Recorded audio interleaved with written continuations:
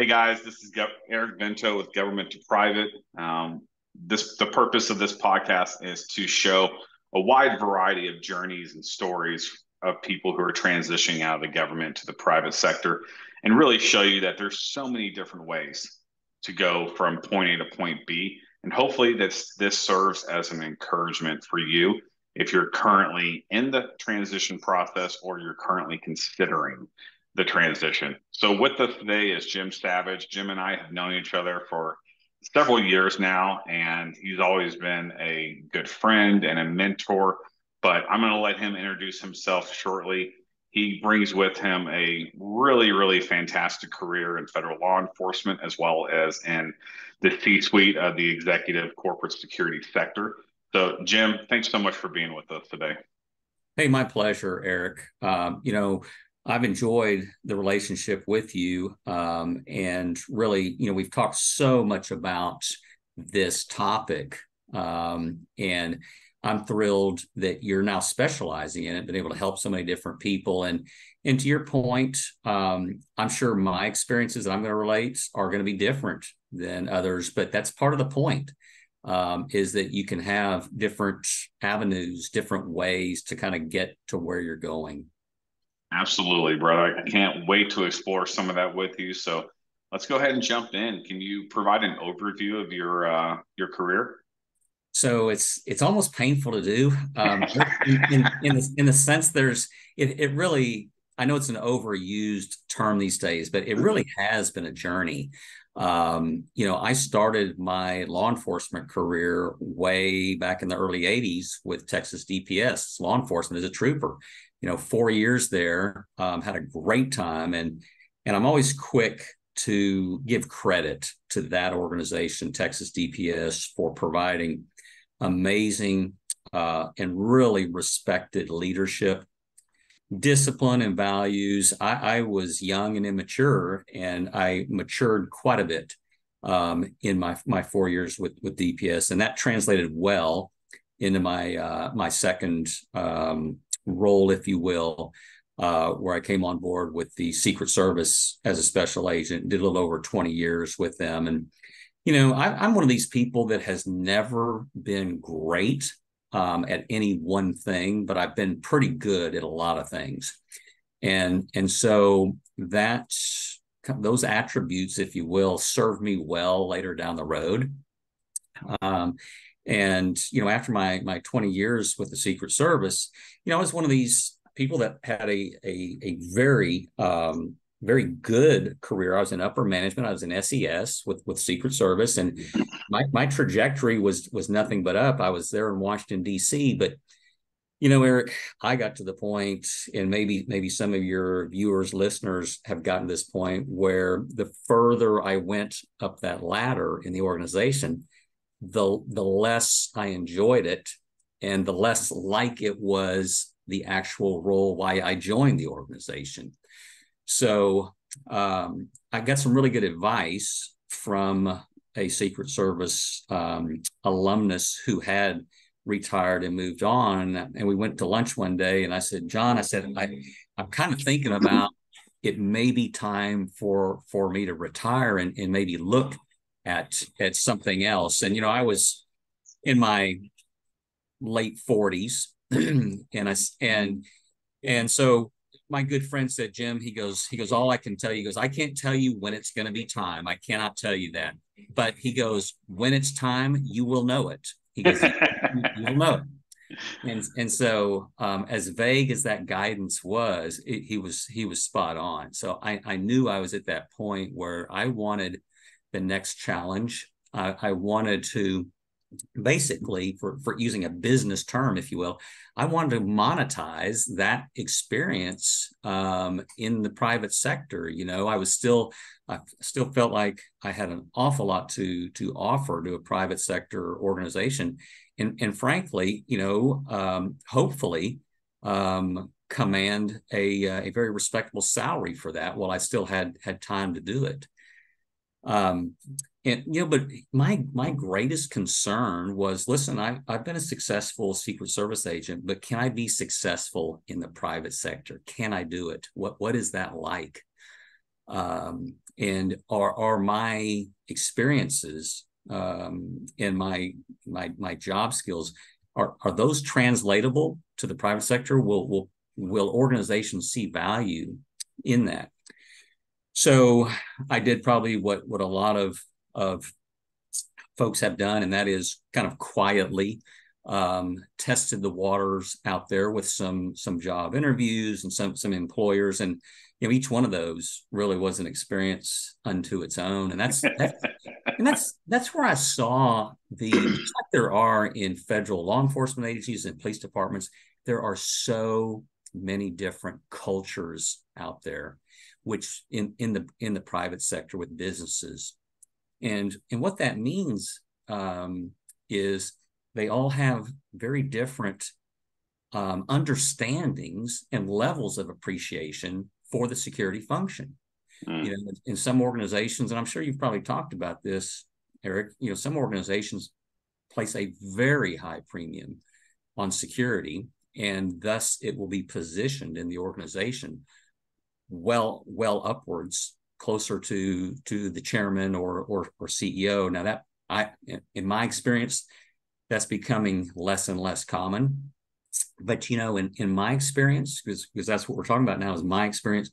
I had the benefit of retiring in July of 2004, so less than 3 years after 9/11.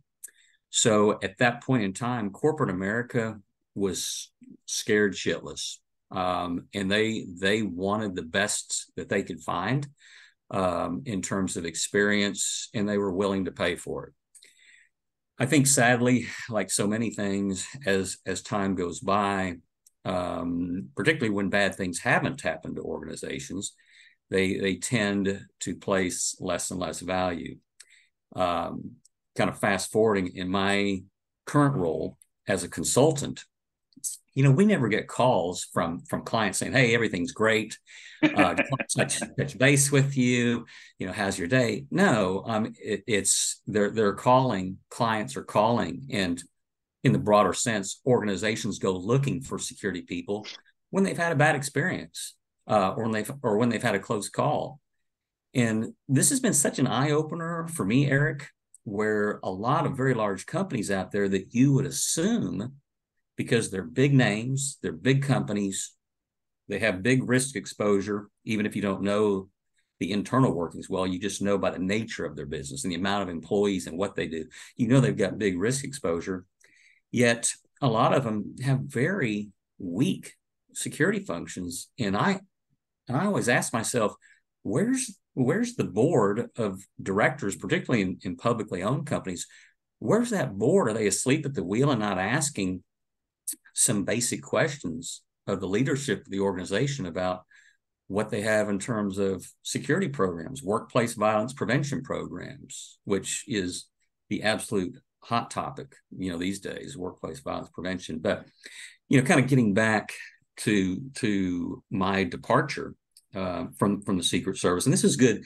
This is kind of a learning point for your listeners. I had always thought how grand it would be to come back to my hometown or someplace in Texas, because I was currently in Washington, D.C., come back to where I was raised in Texas and go to work for a privately owned oil company. I thought that would just be the greatest thing ever. So while I was discreetly probing around while still employed with the Secret Service, I sent my resume to a company in particular, which I would just assume leave the names out of it if we could, but a highly respected privately owned oil company.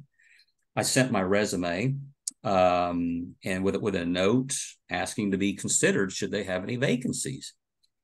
And silence, didn't even get a response, which I thought, well, okay, this is my introduction to the transitional world, to the corporate sector. It may be a deafening silence. So that didn't go anywhere. And so I continued to network, talk to people, look to the extent I could online as to what might be published, at which point I learned that some of the best jobs out there never make it online and are actually publicized or published. I think that's gotten better, but I know certainly at that time, so many of those good jobs were really hip pocketed, if you will, almost like realtors do with those hot listings. Right. But several months went by, and I'm sitting at my desk one day there in Washington, D.C., in my nice government office, and my phone rings. And it's a former Secret Service colleague of mine who's calling from overseas. And coincidentally, so we catch up. I knew him well. We hadn't talked in a while. We caught up over the phone, and come to find out he's working for that same privately owned company there in Dallas where I had sent my resume. And so he asked me, he goes, Jim, he goes, would you be interested in a role with said company there in Dallas? And I said, well, Ralph, I said, absolutely, I would. I sent my resume in there 6 months ago and never heard a word. And he said, oh my gosh. He goes, I thought of you. They're about to make a decision. They've interviewed 5 other people. He goes, hang on and let me make a few calls. and I said, well, yeah. So literally 2 hours later, he calls back and he says, someone from the company is going to call you and schedule an interview. And I said, that's great, Ralph. I really appreciate it. From the time I received that call until the time I showed up in Dallas as a new employee for that company was literally less than 30 days. Wow. And it's funny the way the universe works. What that taught me, and maybe it's something for listeners to consider, is that sometimes the lack of response is not indicative of the fact they don't want or need you. It could in fact just be some type of technical or administrative glitch. In this circumstance, I learned later that the folks that should have picked up on my resume when I sent it in were having some pretty significant family issues, and they were distracted from work to deal, with those family issues. And so resumes and kind of typical routine administrative correspondence, like I would have forwarded, just kind of sat in the unattended pile. So that was the beginning of an absolutely fantastic career for me. And I did learn, thankfully, that the ability to work with other people and those skills that I picked up and that experience I picked up in the Secret Service, in fact, were transferable to that job in the private company. Now, I will be honest. Part of the reason that people like myself get hired for those roles is because not only just our experience, it's who we know. What network are we bringing to the benefit of that company? In this case, the company I went to work for there in Dallas had significant operations in some really sketchy, risky places internationally.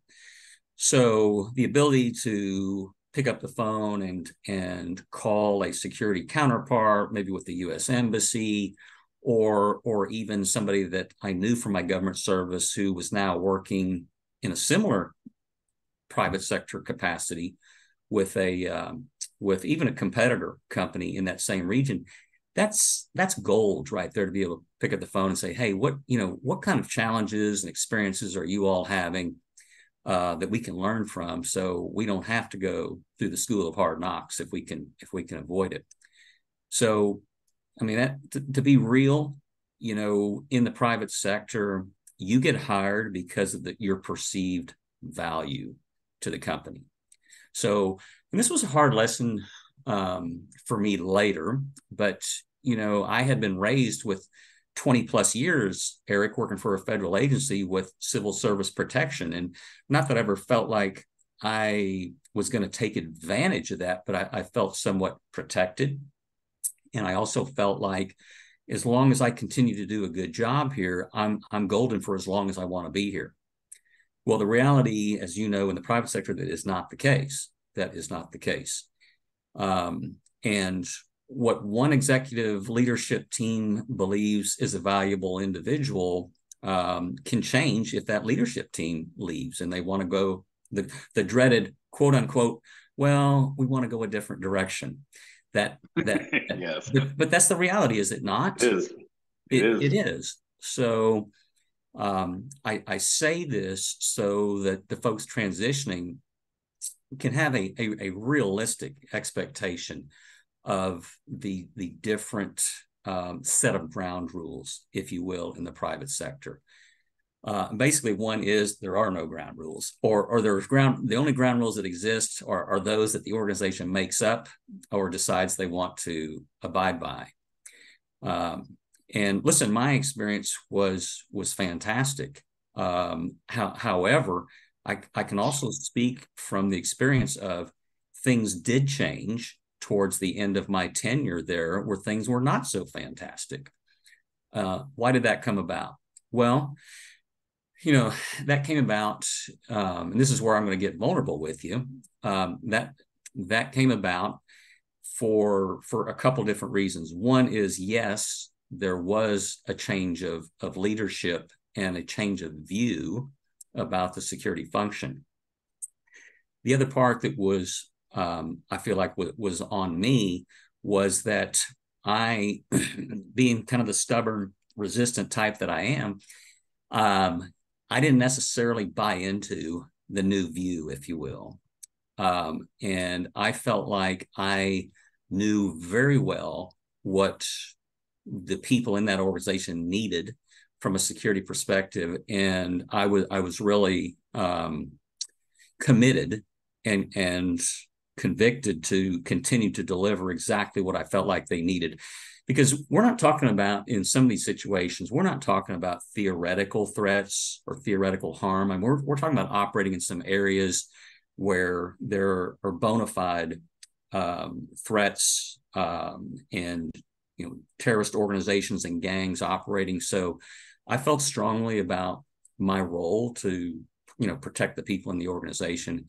And not that I was ever prevented or dissuaded from doing that, but I think the approach, if I had to do it all over again, I think I would have been a little bit more intentional about developing relationships in that organization that could have made my job and my career and my fulfillment a lot easier and better. So I think that deserves a little bit of dissection here. When I first came into that role, I was blessed with a whole cadre in the executive leadership team of supporters. Did not have to win them over. They were already on board 100%. Where I fell short was realizing, as those people fell away from the organization, retired, moved on, that in retrospect, I would have tried harder to create through new relationships some kind of a replacement support team. Now, organizations are different in the roles that a security director or VP, in my case, I was senior VP in charge of global security. In my case, I'm dealing with C-suite day in and day out. And if everyone's on your team, that's a lovely job. If you have people that you haven't worked with before, that haven't had a bad experience security-wise, they're going to naturally ask and question why we're doing certain things, why we're spending certain dollars. And, particularly the oil industry, has its cyclical ups and downs. So when oil's at $150 a barrel, you can basically do no wrong. When it drops to half that, it's like, hey, why are we spending money on this particular program or this service or what have you? So, I think if I have advice to folks that are listening is aside from what you can bring to the table to your new employer or your organization, aside from that, the other equally important thing is the quality of the relationships you can establish in those organizations. So, and I've had some great conversations even recently, which tie into this nicely. And I think there's a lot of really smart and talented folks in these private sector organizations that are intimidated by, if not the security function, at least some of the incumbents or those that hold that role. And I've had some straight up conversations with some brilliant people who have come to me that because I had a little bit of a relationship with them and expressed that to me, like, hey, Jim, can you, I've got this issue. Maybe it's a personal issue, security related. He goes, I don't know how. I mean, I had one guy tell me, he goes, I don't know how to talk to a police officer, and I'm afraid to approach somebody that has been a police officer. There's just this natural intimidation. So this leads back to how can you from somebody, I say you, how can someone who's looking to make the transition, who's used to operating under the color of law and the color of badge and authority, how can you make that transition and come into the private sector role and kind of shed that part of your identity in the sense that now you're approachable, you're trustworthy, you're pretty much on par with, as an individual, as a human. You're not expected to know everything. The need for you to maintain a command presence is no longer necessary, except in an incident or a crisis, a real crisis. But I'm bringing this up because I certainly know a lot of former officers, agents that have come over to the private sector or tried, and it was an uncomfortable place for them because it's 256 shades of gray. It's not black and white. There is no rule book. There is no code of criminal procedure book. There's no manual to go by to tell you exactly what to do. That can be uncomfortable. So, I mean, let's get right down to it. The private sector isn't for everybody. It's not. And don't feel slighted if you decide it's not for you. Absolutely. It's an option. There's a lot of folks I worked with that decided to stay in government, and they were great contributors in different roles afterwards. And we need people like that. At the same time, if you're going to be successful in the private sector, you, in many ways, have to reinvent yourself. For most organizations, you really, really do. And that starts with presenting yourself not only as somebody that's valuable, but also value to an organization means that you are approachable. It means you can play well in the sandbox with everybody. Amen. Not just other security people, but everybody, right down to your facilities people, particularly your HR people who have so much influence in the background that you may never know about until it's either to your benefit or it's too late for you to do anything about it. But those are critical roles, and I will tell you, Eric, I have seen.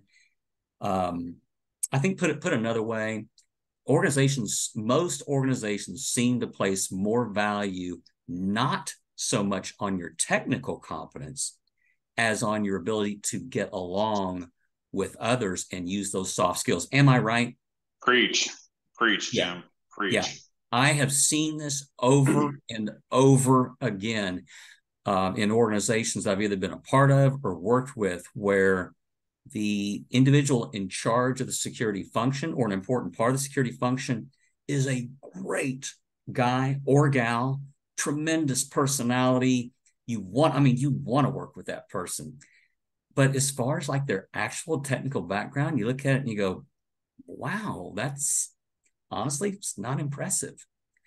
But the truth is, for the security function to be carried out well in a lot of organizations, it is actually more important to be able to finesse your way through relationships, through gentle persuasion, through the soft skills, all the stuff that honestly, back in the day in law enforcement, we shunned and prided ourselves on not having those skills. You know what I'm saying? But it's but it's a new world. It's so true.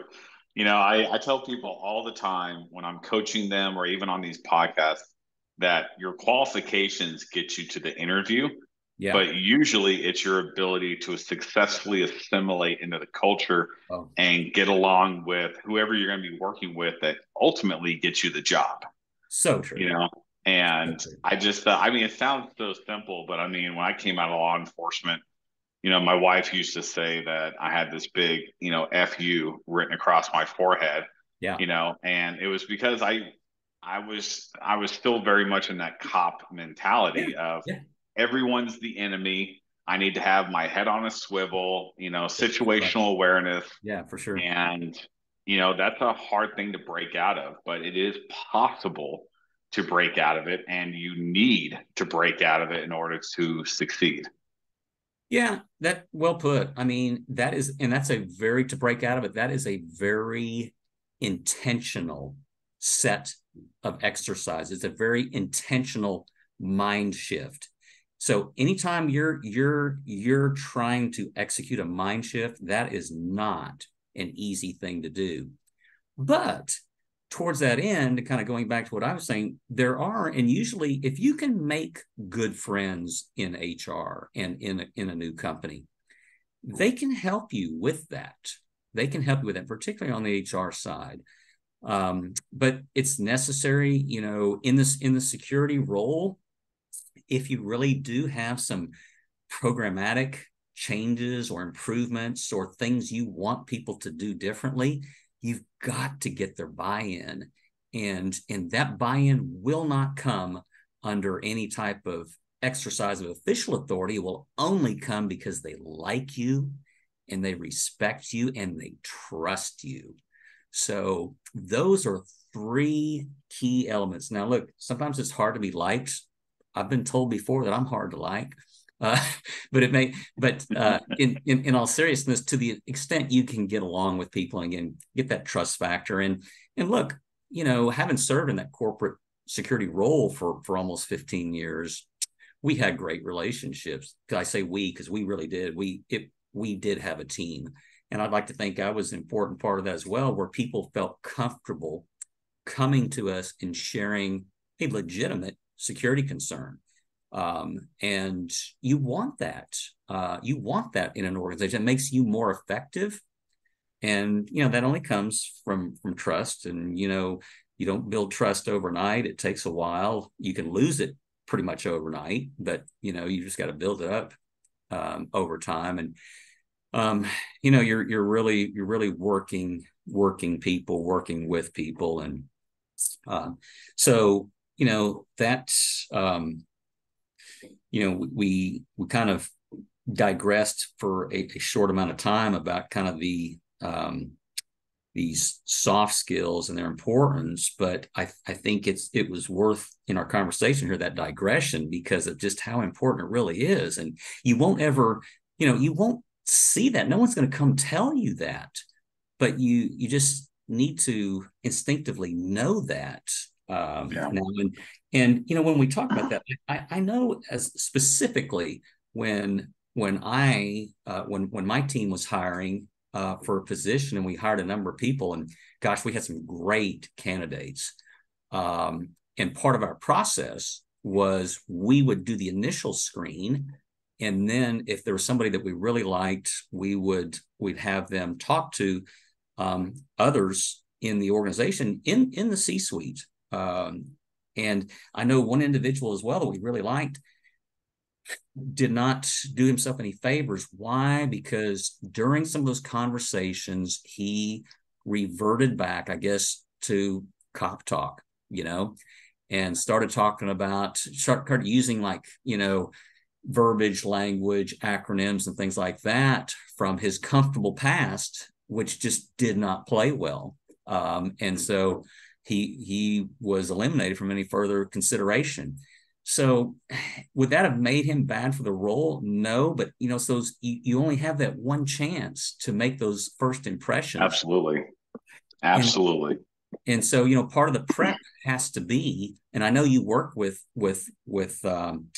your folks, Eric. I know you work with others on getting their resumes translated into something that a business would like to see, and that demonstrates you're translating, you're interpreting all this experience into something that's business value. What's the business value? And so that's, I know in our previous lives, our previous careers, it was damn important, the schools you went to, the experiences you had, the assignments you had, that spoke volumes about who you were. The problem is, as you know, in the private sector, corporate sector, they don't recognize half that stuff. They don't know what it means. And right. And back to a point I made earlier, it scares some people in the organization, like, oh my gosh, we don't want to turn our security department into a police department. Right. We were always told, and I believe it's true, that like in corporate security, we don't want you guys to look like the bad guys. We don't. We understand you have to do some things that are unpleasant. We would prefer those things be in the background. But the forward-facing part of the security department to our employees, we want that to be, hey, we're here to help you. We're here to protect you. We're here to help you focus on your business. You know what I'm saying? Absolutely. So, yeah. I couldn't agree more. And, a lot of this, to your point about the interview, like I bring this up quite a bit, and I have permission from the individual that it happened to, but I was working with an SES individual the other day, and he was basically just saying, I can't seem to make it to the final interview stage. Yeah. I keep on making it to the middle, but I can't progress any further. I think it might be an issue with how I'm presenting myself. And I was like, okay, well, let's do a mock interview, and so I put him through one, and I asked him, one of the questions I asked him was a very, very common behavioral question that we've all been asked, which is, tell me about a time that you experienced conflict in the workplace. Right. What was the problem? How did you handle it, etc. Yeah. And I just said, okay, shoot, tell me what you would say. And, for those of you who are listening, what the corporate sector wants from you in this scenario is a 2 to 3 minute blurb on a very simplistic example of a conflict that you had, how you addressed it, and how you moved on. Like no jargon, no terminology that's going to be hard to understand. Just I had a disagreement. This is what it was causing. This is what I did to fix it. Done. Right. And he launched into this 20-minute diatribe on a contentious relationship that he had with a former CI. Ooh. And after we got done with the whole thing, I said, okay, well, I have a fairly good idea of why you're not progressing further, but I said, look, no one understands what the CI is. Right. No one especially understands the special relationship that a handler has with his or her CI. And that is going to go completely over people's heads in the private sector. And I was like, it doesn't matter how experienced you are and what a good fit you are on paper for the role, is if you bring that scenario up in a room full of corporate types, they're going to be like, oh no, So like I said, it's obviously he reverted back to something that was extremely comfortable to him. And were he still in a law enforcement capacity, would have been totally fine. Sure. Exactly. But I tell people all the time that you have to understand who your audience is. Right. And if your audience isn't the same people that you're used to dealing with for the past 20 years, then, you need to really consider how you're going to approach that. Yeah. Yeah. No, that's right. It gets back to that, being very intentional about, how you want to present yourself, knowing how that will translate into a perception. And look, while we're talking about this, applying for a job, making that transition, that is very much like dating. Okay. The chemistry's got to be right. And Yep. I'm sure you coach your prospective job applicants, Eric, that you want that chemistry to be right, so that you should be sizing the firm and the organization up just as much as they're sizing you up. And Yes. I know coming out, from a law enforcement career in the private sector, that's exciting. It feels like one more challenge. We're all driven to succeed, and we want to do that. And so I think we have got to resist the urge to accept the first thing that comes our way as well, which may be difficult to do, because here's this prospect of, hey, I'm going to be so much better off financially. This is kind of like my big chance. But I would just urge your listeners to really think long and hard about what you're raising your hand for with that particular company. There's so many different companies out there. And, I don't know how you coach,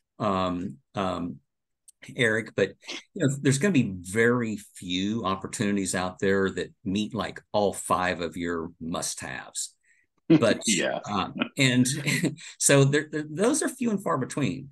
So I think if there's a job, a role out there where it meets at least 3 of yours, and it's an improvement to your quality of life, which I'm a big believer of. Listen, I tell people that come to me directly, if you have a high quality of life right now, and what you're considering is not at or above that quality of life, stay put until you find something. Don't make that jump. Don't make that leap just to say you did it.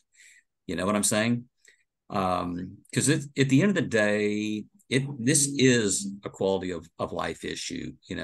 People are wanting to transition to provide better for their families, for their long-term future, but don't do it at the expense of your overall happiness, because that won't last, and no amount of money is going to be worth it.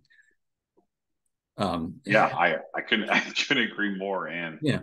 I tell people quite frequently that if you have the option, please stay where you are while you look for another job. Absolutely. You are so much more employable with the current Yes. job than you are without.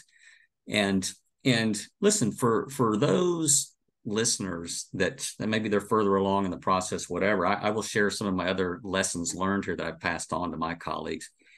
In the private sector, kind of again, unlike a government or a municipal role where, again, you're in the driver's seat as to how long you want to stay there. Unlike that, if you're in the private sector and you start to feel the headwinds blowing, pay attention. Pay attention.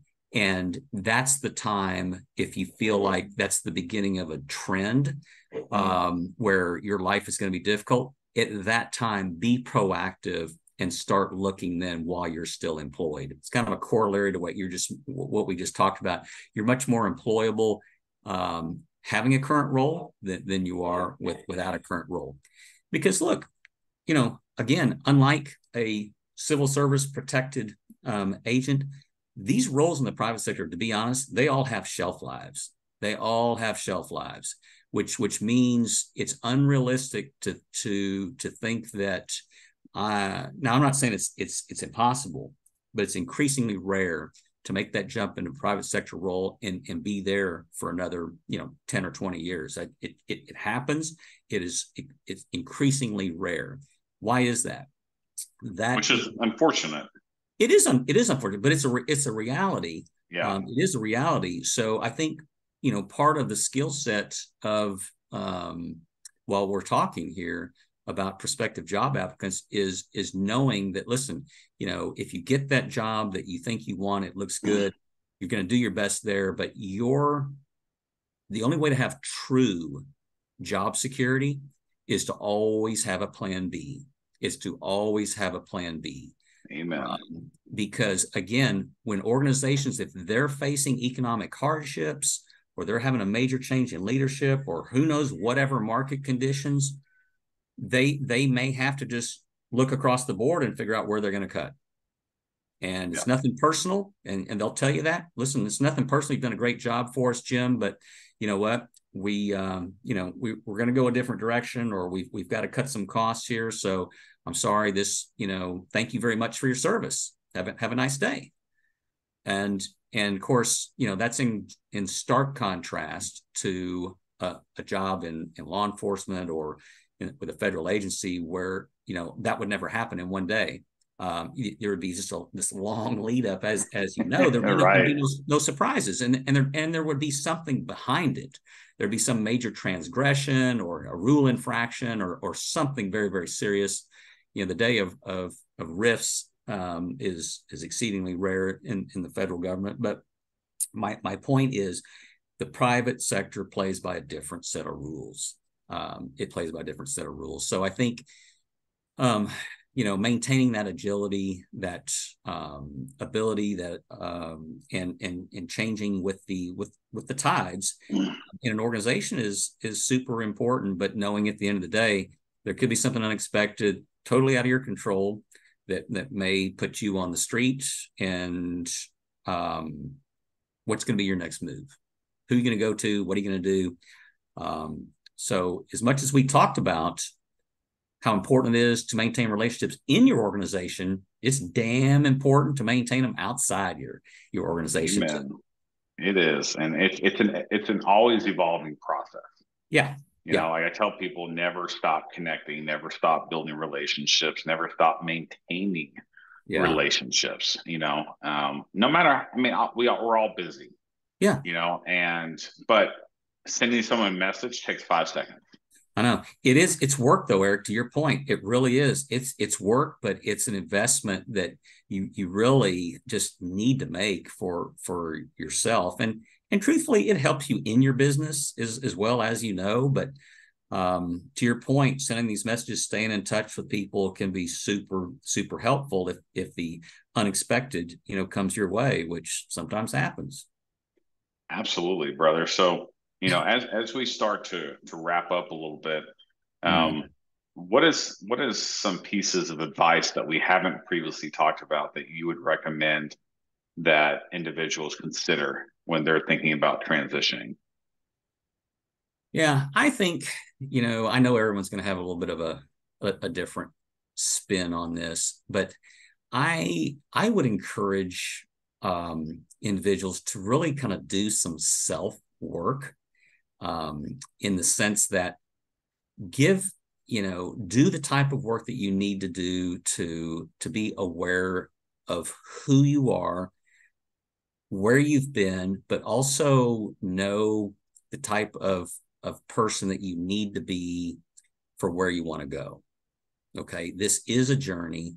I've certainly learned a lot. I wish, looking back, I think I could have, had an even better run in the private sector than I've already had, if maybe I would have been a little bit more intentional about where am I strong, where am I weak, Right. how can I kind of leverage my strengths, but how do I really and truly go about improving and addressing my weak points, and be strong enough to just own it, and be cognizant of it, and that's step one, and step two is where am I weak, how can I improve? And I'm speaking here from really a personal level of, where am I as strong as I need to be with connecting with people? Have my connections in the past really been superficial, and they've been just kind of at a certain, business level? Because I want to learn to do that better. How can I be more approachable, going into this new role? What do I have to do differently?